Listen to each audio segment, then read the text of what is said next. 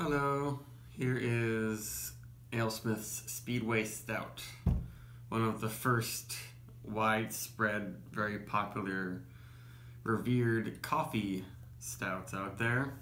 I have never had a straight, fresh, regular old Speedway Stout. I went to the Alesmith brewery last spring and had the Vietnamese coffee rye barrel aged version, which was amazingly good. And I also had the Thai one, which is this with the Thai spices added. I don't know if there's any coffee in it though.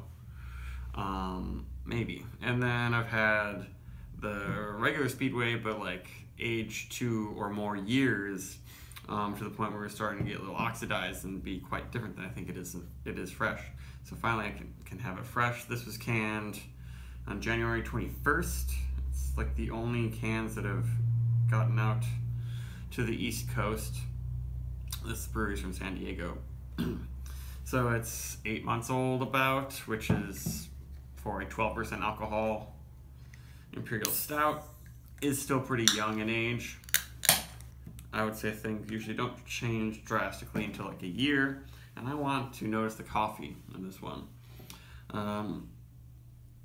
And it's weird, the blurb on the can says this will age beautifully, but then it also says larger on the can, drink fresh. Right there, you might be able to see it. But it pours very dark and has a pretty nice head. It's been sitting in my fridge for like 3 months or something like that. So I was trying to avoid any more like fermentation or anything that would not preserve the beer super well. I didn't want it to lose any sweetness or coffee qualities, and the head's sticking around pretty well on there also. Though the can was a little bit squishy, so things were mellowed out, but the carbonation is still there, and head retention is really nice, even though it's kind of humid right now. It seems like humidity always kills head, but it's not ultra rich and thick, but looks good. The coffee is, yeah, it's not a gigantic, overwhelming aroma. Definitely there, definitely some American hops. And just a hint of pine. Doesn't seem like it's going to be too bitter. Plenty of dark char. It doesn't smell really sweet and molassesy or anything.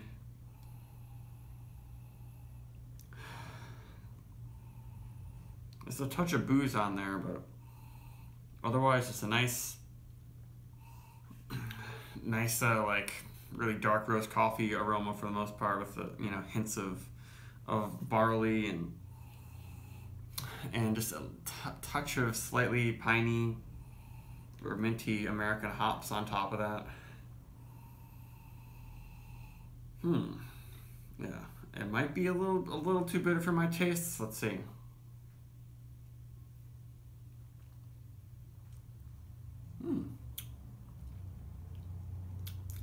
Not a really syrupy body. It's got some nice body that's a little bit silky.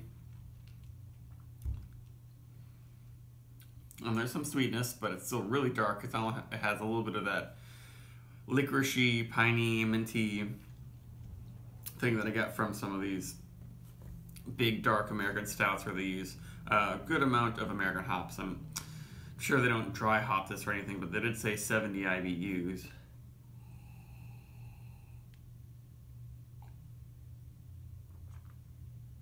It's extremely well made though.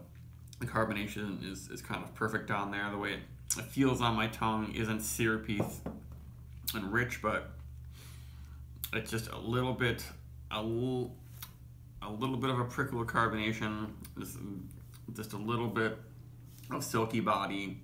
I mean, for a beer with 12% alcohol, it's not nearly your really sweet experience like a lot of these gigantic flavored stouts are these days. It seems like that's what's more popular, just make a really big sweet flavored stout.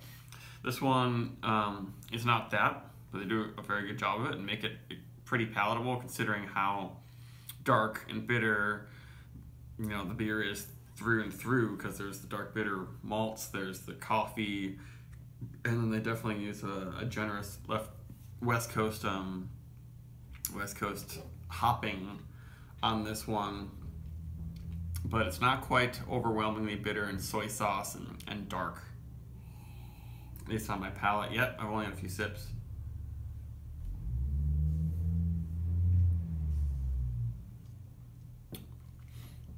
And not a massive body, but the heat, I guess, is really mild, and there's a little bit of a fruity coffee spice. Yeah, I'm noticing more coffee now.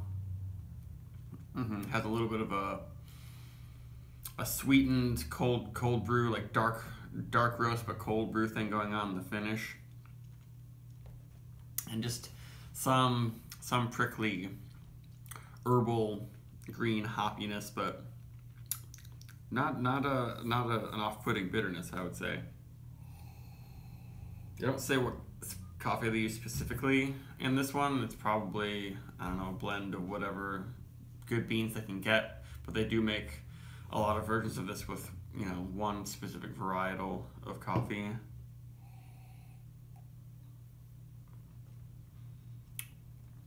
I guess you might say this is very well balanced, because a lot of times these bitter, really dark, burning, charred malty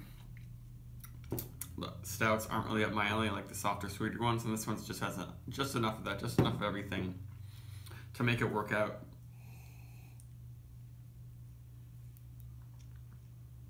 And the 12% is not really noticeable. I would probably not have guessed that. I guess the flavor is pretty intense, and it has some molassesy, more complex malt character coming out along with the coffee. This is a good beer to sit with and let warm up. The first sip seemed actually a little bit, you know, hoppy and too much hops and char. That's what was really dominating the palate, but now I'm getting some of the more complexity of the fruitiness of the coffee and some caramely, chocolatey notes from the malt. Really nice. I'd definitely give this a 4 or more. The barrel aged version I had of this was as good as, you know, Bourbon County Stout. It had that richness and intensity without being that strong and sweet. And yeah, this is like a very good beer, I would say, for barrel aging.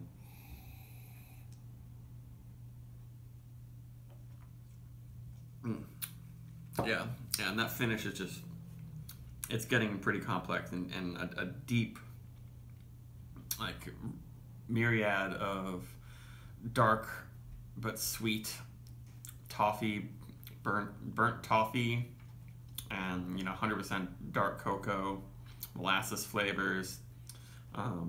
That's really nice, even though at first the hops and the coffee are kind of covering that up. And the nose, I'm not getting a lot of the aroma. It tells me how complex the malts are in this, but it definitely has that.